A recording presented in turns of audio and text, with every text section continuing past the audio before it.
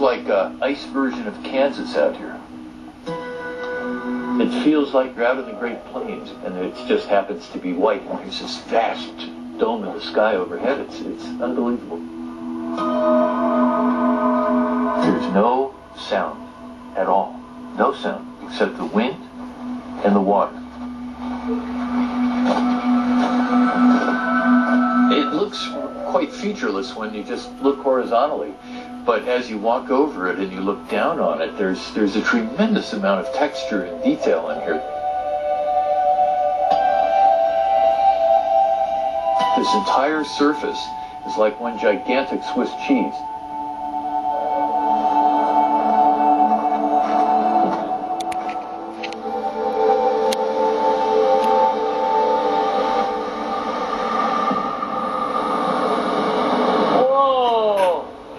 Intense. Oh my God.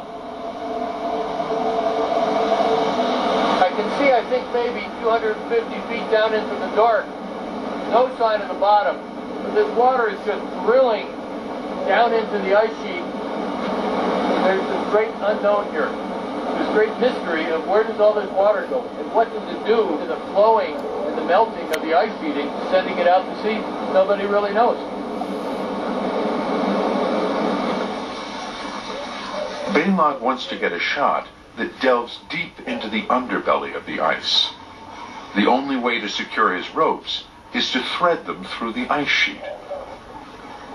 You know, this ice sheet is cooking down and melting a lot, so this whole top foot and a half where you would normally put an ice screw is rotten and loose.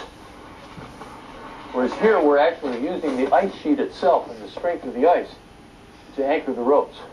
So, here we go. Okay. Hey, how about that?